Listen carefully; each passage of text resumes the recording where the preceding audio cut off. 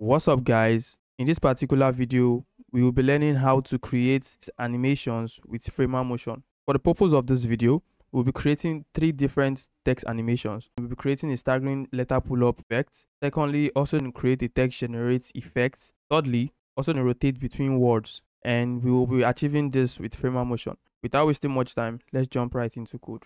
So right now we have VS Code open up. What we just have here is a React application that was created with React, right? For the purpose of this video, we'll just be using that. And also we have Tailwind CSS installed. And if you could see here, we have three different components. One for the animate 1, 2, 3. We should serve for like our three different components for our animations. So let's start from the first one. So if we go into these components, what we could currently see here is just a component that displays some text, and we are actually putting this text in a string literals and splitting them, turning them into an array with the split method, and also to map through each of that particular letters and showing it on our page. Okay, so let's visualize how that looks. Okay, as you can see on the screen, we just have some text showing on the page, and let's animating this. So the kind of effect we're trying to achieve is this: each of the texts, right, are all gonna be like coming out in a staggering way, or they are basically going to be staggering in the sense of, like, for example,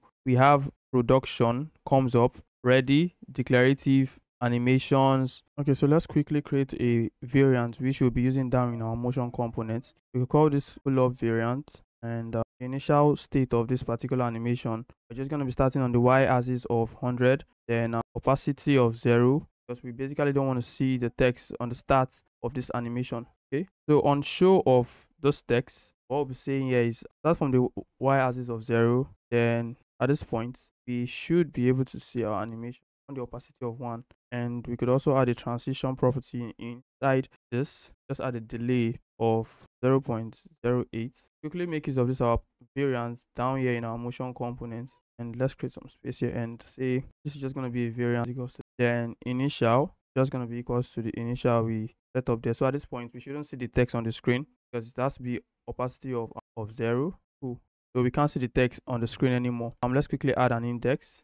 An index is just going to be text each of the iteration, then set it to our key here. Cool. So we have opacity of 0. We can't see our text. So now let's quickly animate to our shoe property, which we set here. So on animate of this particular elements, we just want to show, right? Now this is the animation. If we refresh this, okay, cool. Starting of the animation, we don't see the text. Then for delay of 0.08 seconds, we see the text, right? And basically coming from on the y-axis of 0. Amazing. Now we aren't done with the animation yet. So what we need to do is what we said. We are basically going to animate each of the letters directly, but that is not what's happening right now. So let's achieve that. So for us to do that, we need to be able to delay each of these letters, right? We have to delay each of the letters, and for us to do that, we need to add different delay time for each of these different properties, because at this point what we currently have here is just h1s, and this p is an h1, the arrow is an h1, the o is an h1, and also the d is an h1. All true, like all the text we have here are just h1s, right? And we want to animate each and every one of them. So for us to do that, we just pass in a custom variable here, which is just going to be I. So custom variable basically is just the custom data you could use to resolve dynamic variants differently for each animating component. What that means basically is you could use this value directly inside your variants. You could check out my other videos on Framer Motion if you still don't understand what's happening here, because in the other video we get to break down each and every concept in Framer Motion. Okay, so at this point, this our variant should be able to make use of the value we are passing, which is the index, right? So now we're going to make our show property a function which is just going to accept I as a parameter, and I is just going to be a number. Let's just type this. I is going to be a number, and we're just going to use this in a, let's format this properly. It says I define but never use. Okay, cool. So let's make use of I. So what we want to do is we want to delay each of this property by each of the index by 0.8. Now if we format this properly, we should get the staggering pull-up effect at this point. Okay, cool. And let's see it again. Okay, so that is how you do it, a staggering pull-up effect. So you could play with the properties, for example the delay and also the duration properties, and you should be fine. So next what we'll be doing right now is to work on the second animation. So let's go back to our index here and take out this and just show our component down here out properly. So let's go into animate 2 and see what we currently have here. Okay, so what we just have here is also just a text. We're also splitting the text. We're showing the text in this, showing the text, converting each of the text into an array like what we did in the previous example, and showing each of this value.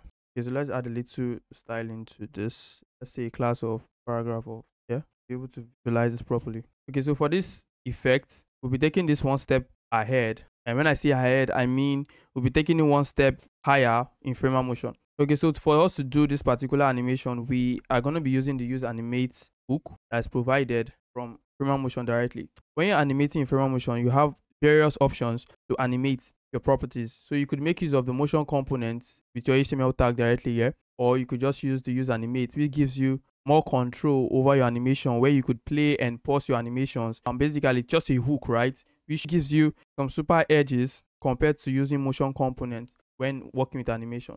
We're just going to make use of our hook. It's just going to be equals to useAnimate, and the useAnimate exposes two values, which is our scope and also the animate function to run our animation. Cool. And to run this animation, we're just going to make use of a use effect. So let's quickly import this from React. The import from React. Cool. And what we basically want to do here is we're going to make use of our function as available. Okay. Before we do that, we need to set some values here. This scope is basically available, which we could use to reference our parent container here, right? Then we'll basically use the animate function that is exposed from our hook to animate each of the child properties inside this particular parent. Okay, let's see how we could do that. So let's set a reference to this. So this is just going to be our scope. Yeah. Then animate, just going to take a value. So we basically want to animate each of the spans inside this parent, right? Because these are just all spans. And we're going to set the value of the opacity to 1. Also set a duration of 2. Then we could quickly style this and add an opacity of 0 so we don't see this text. Cool. So we want this to run in our scope, right? Dot current. Let's refresh the page and see. Cool. So we've just been able to use the useAnimate hook to animate these children directly here. But we are one step closer to where we're actually going with this animation. Okay. So we just have this starting from the opacity of 0 to the opacity of 1. That's just what's happening here. So what we could do next is we could add a delay of, let's say, a delay of 0.2, right?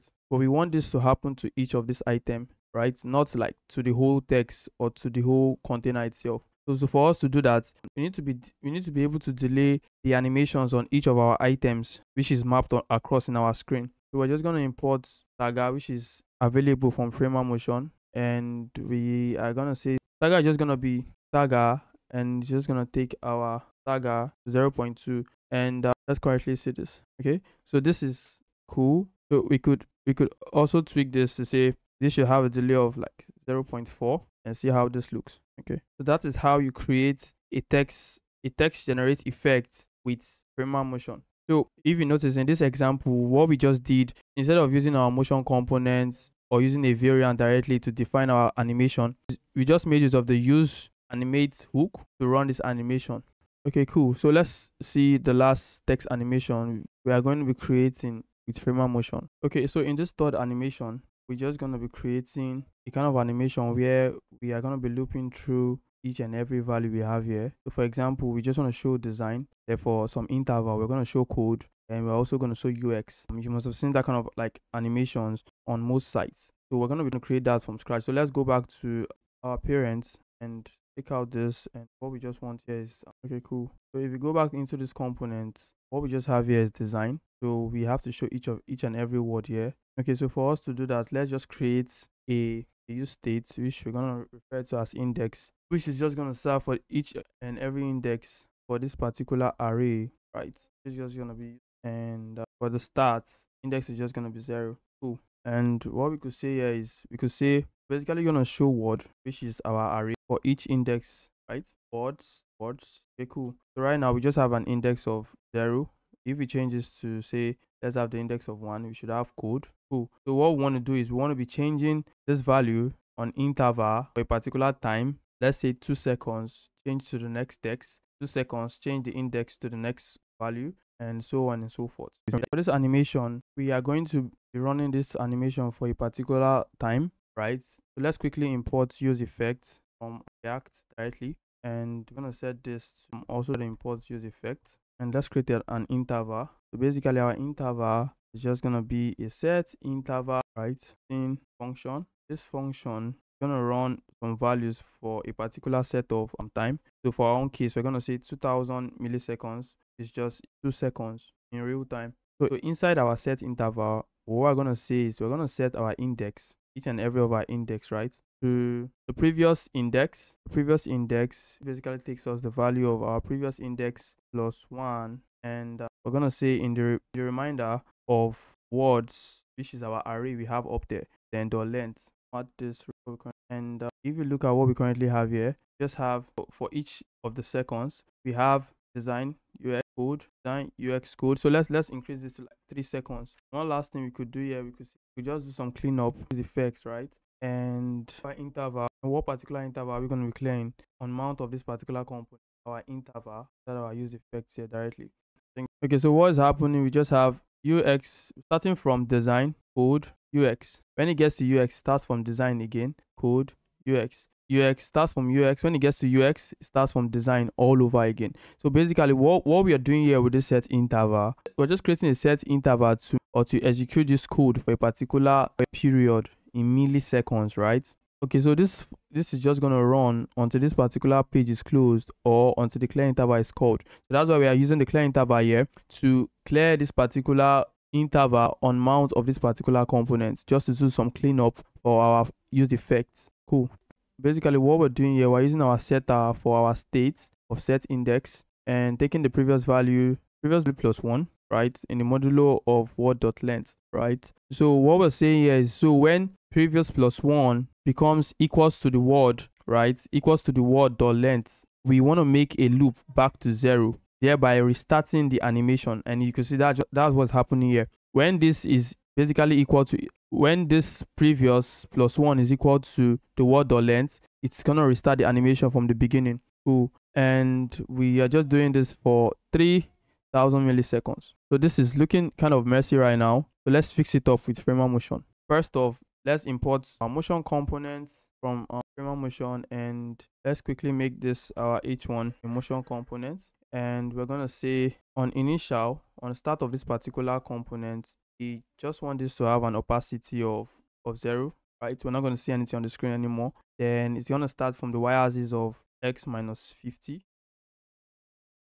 And on animate of this particular motion component, we want it to show on the opacity of 1, basically showing it, right? And we also are going to say on the y-axis of 0. Let's do this and refresh the page all over again. We have design, we have code, we have UX. Okay, design, code, and also UX. Let's clean this up real quick. So let's add a transition property. Say this animation should just run for like 0.05, right?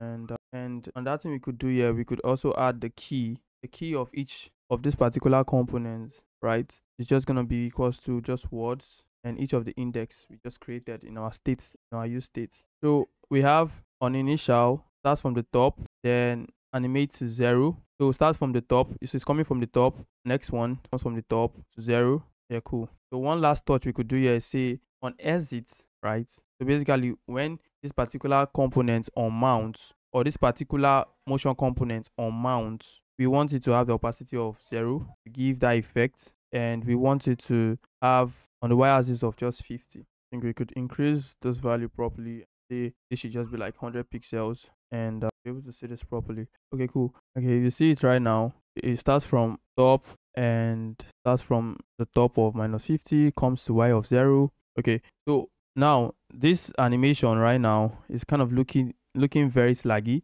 or should I say looking very, very, very bad, right? So to us fix that, we're just gonna wrap our motion components around an animate present, and I think we could just take this inside here, so we could have a very clean, smooth animation.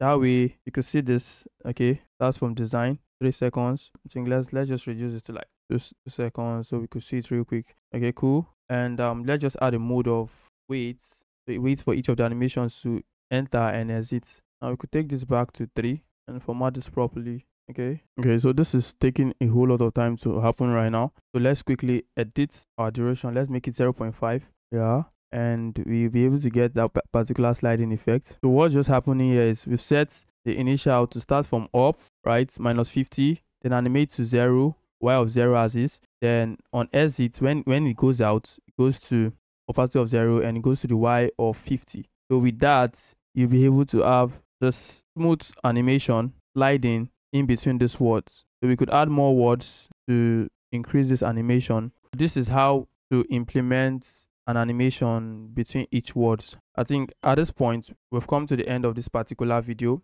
If you like this video, please leave a thumbs up. Make sure you subscribe and also share this video. If you're also interested in other Framer Motion videos, check out my other videos on Framer Motion.